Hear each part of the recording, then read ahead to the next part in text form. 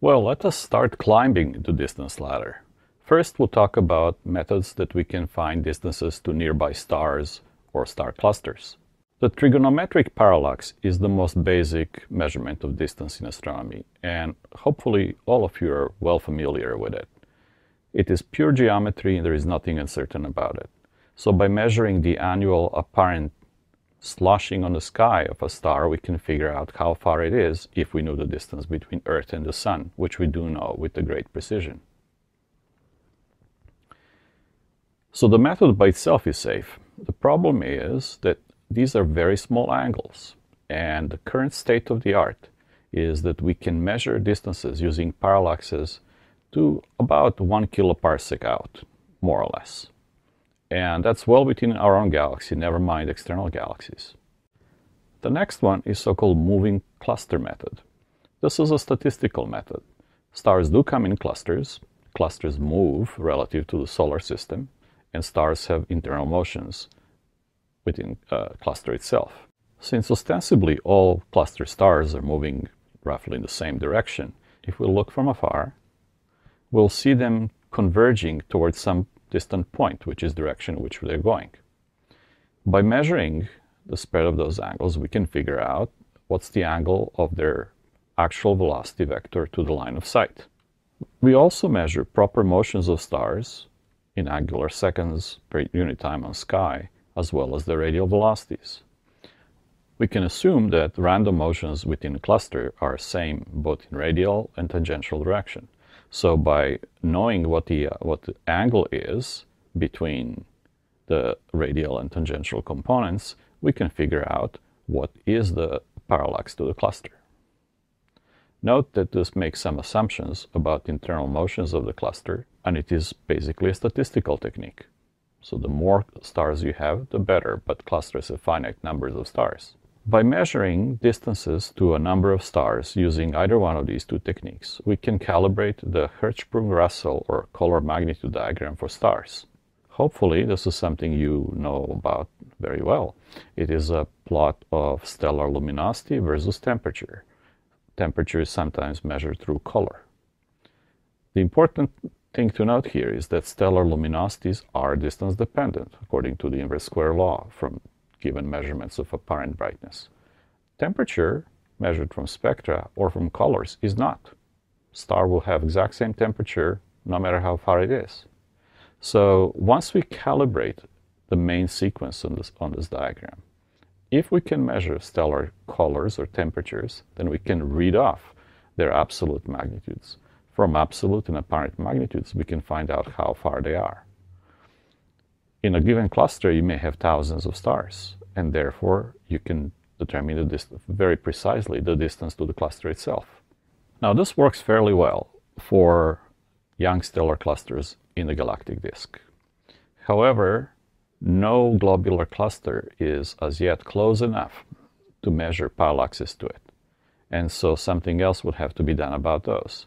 There, what we do is we use field stars of the same type as those that live in globular clusters, the population 2 stars. HR diagram measurement is a collective measurement, but not all stars are created equal. Between the temperature luminosity plane, there is a strip within which stars are unstable to pulsation, so-called instability strip. On the main sequence, those would be the Cepheids or delta Cephei stars. Among the globular clusters, horizontal branch, those will be RR-Lyrae stars. There are many different kinds of pulsating stars, but those are the principal ones. And indeed, physics of Cepheids and RR-Lyrae is probably the best understood of all of them.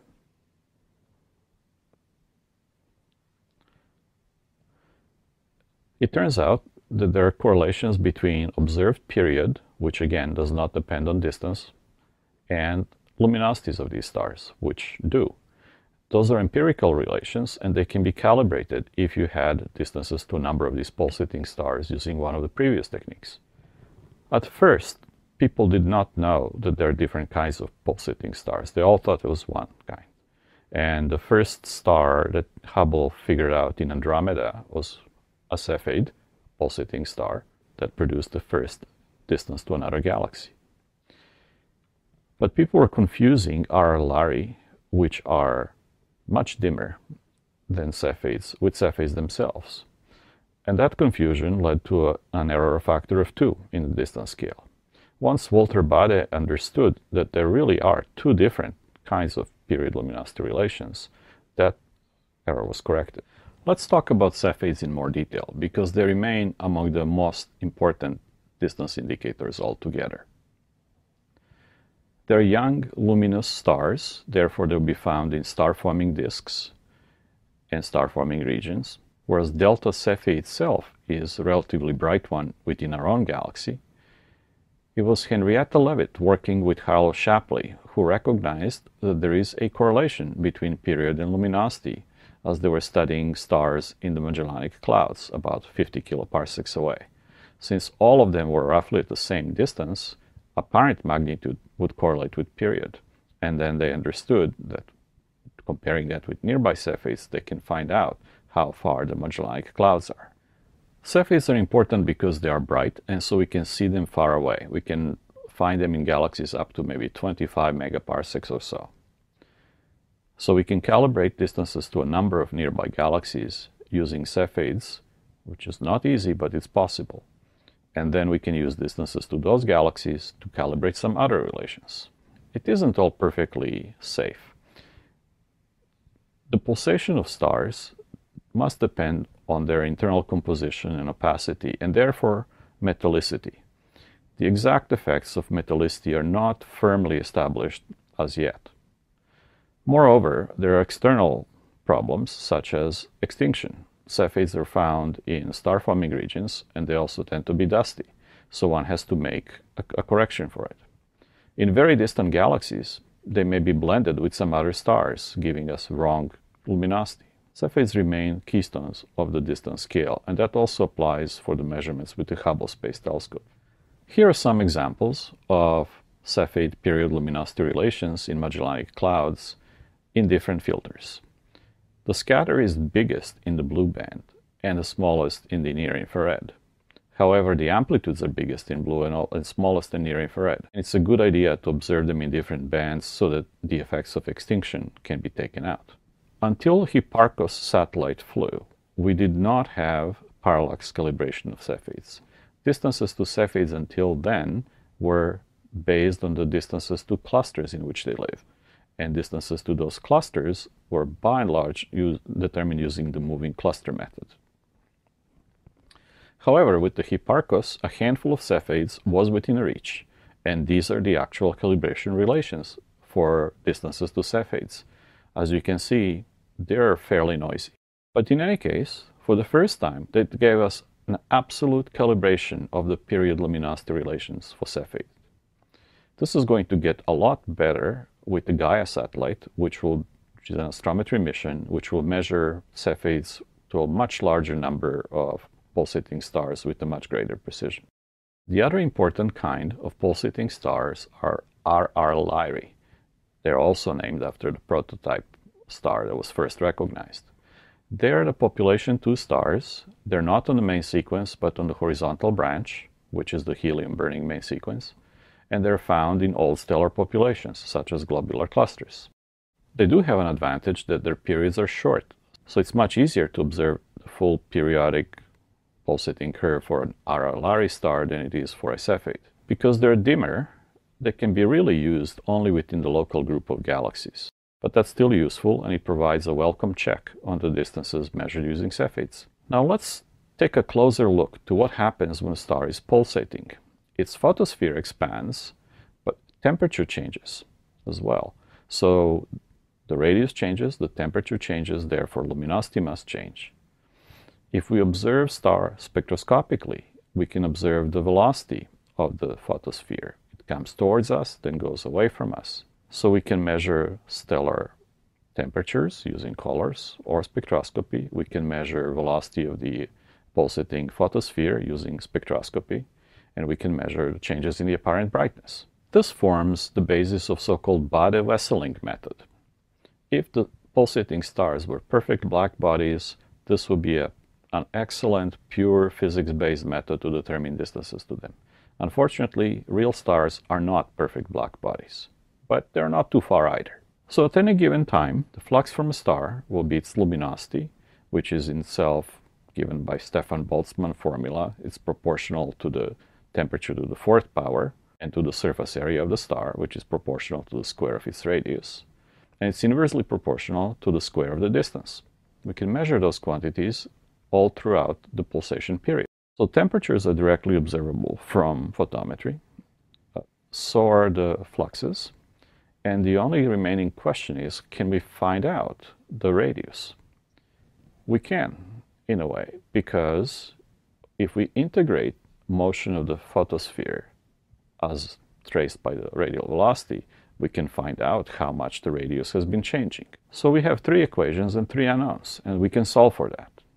Therefore, we can obtain distances purely from measurements and assumptions about black body nature of stellar photospheres.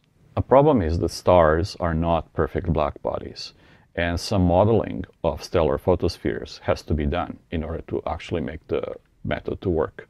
So there is model dependence, and that's where the uncertainties come from.